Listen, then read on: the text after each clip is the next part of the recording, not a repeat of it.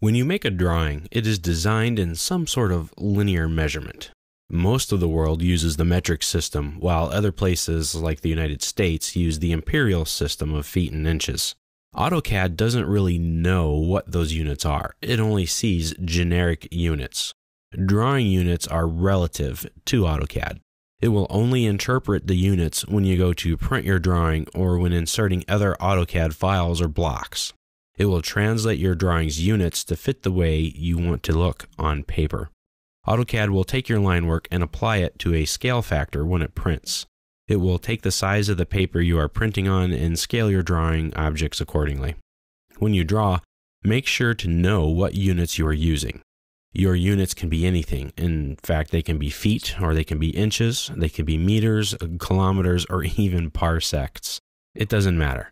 What does matter is that you draw to full scale or to real scale, and you only draw in one unit. There is a units setting in AutoCAD where you can define or at least declare what your drawing units will be. To do it, just type in units on your command line. This will bring up your drawing units window. Here you will designate the type of units that blocks will be inserted in, or other drawings.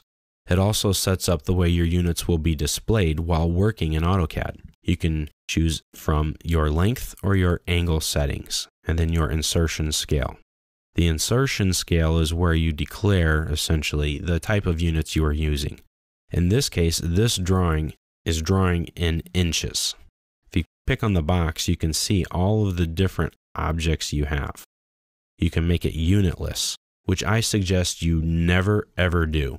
It will just confuse AutoCAD and you, especially when you go to print or to insert other AutoCAD files.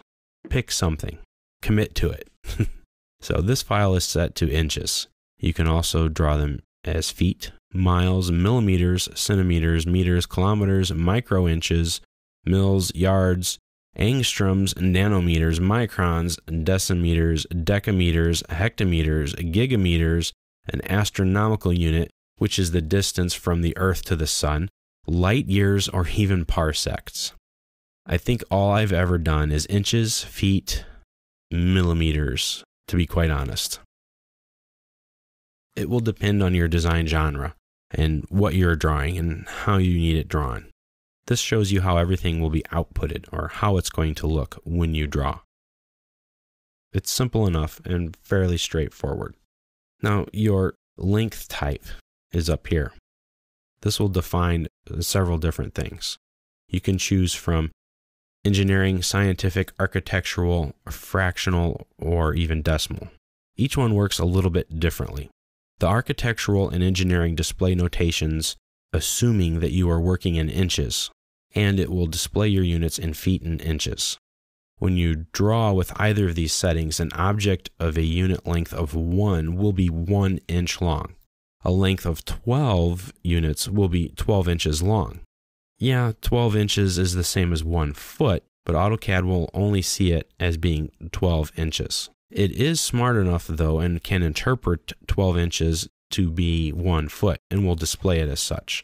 It will display it as 1 foot dash 0 inches long. Architectural format will display fractions of an inch in fractional form, while the engineering setting displays them as decimals of an inch.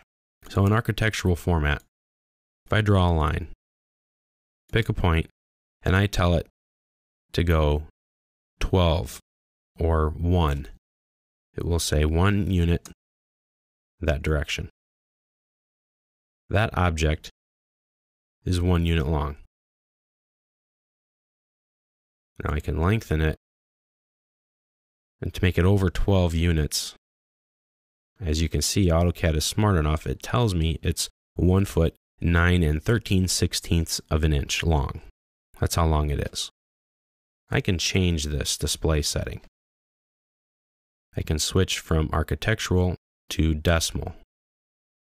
So now when I select the object and see how big it is, it tells me that it's 21.82372 units long, which is 1 foot 9 inches, etc. So depending on how you want to work, on what you're doing, if you need to work with inches, and you need decimals, maybe you're working in a machine environment and you're going to be machining surfaces, that may be what you want to do. But if you're working as an architect, you're definitely going to want to use the architectural settings. Typically, a civil engineer will work in the decimals. And typically, if you're working with metric, you're going to want the decimal setting. Now, switching from one unit type or insertion scale to another won't change your line work. It won't automatically interpret this drawing as from going from inches to millimeters. As you can see, it's going to give you an error message. This is still the same length. But when I go to insert a block or to insert another CAD file from someone else, it will just see the units as being metric and will automatically scale that object for me. So you need to make sure that's correct, or else it will scale it and interpret it incorrectly. So that's what you need to do here, is to make sure this is set properly. You also have angle settings. They are the decimal degrees, which we'll use most often, degrees, minutes, second, which if you're a surveyor, you might want to do that, but they have survey units, which is very unique to a surveyor. You have gradians and radians. Typically, you're going to use either the decimal degrees or the degrees, minutes, seconds. Survey units look a little bit different. They go with northing and easting units. Now you have your precision settings. This is how precise that AutoCAD will display the length of your objects.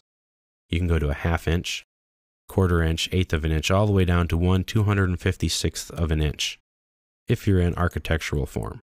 If you go to decimals, it's how many decimal places past the decimal that it's going to be. Otherwise, it will just round up to any of these units. So be careful.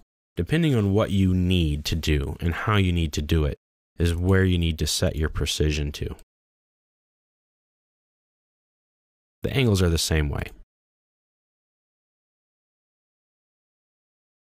I can go to as many degrees, minutes, seconds that I need to.